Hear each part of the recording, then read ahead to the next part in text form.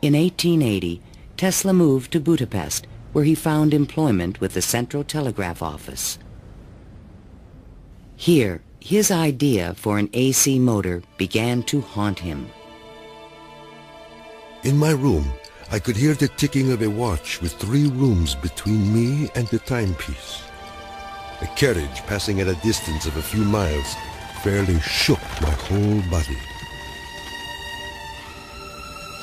The whistle of a distant locomotive vibrated so strongly in my ears that the pain was unbearable.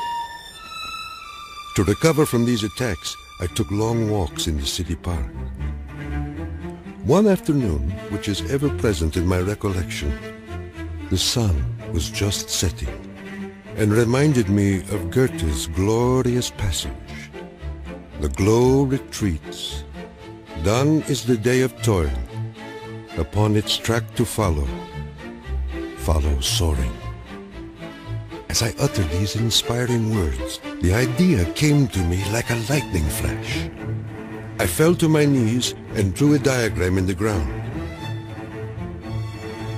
Tesla perceived a whirling field of energy. He suddenly knew he could recreate this rotating field by powering the coils of a motor in different steps or phases, like the pistons of an engine. The resulting forces of magnetic attraction and repulsion would literally twist the rotor in a circle, the electrical equivalent of the wheel. And all this was accomplished with alternating currents.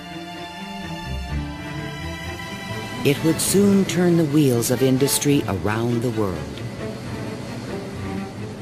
The strength of Tesla's mind was almost certainly in this sense of visualization.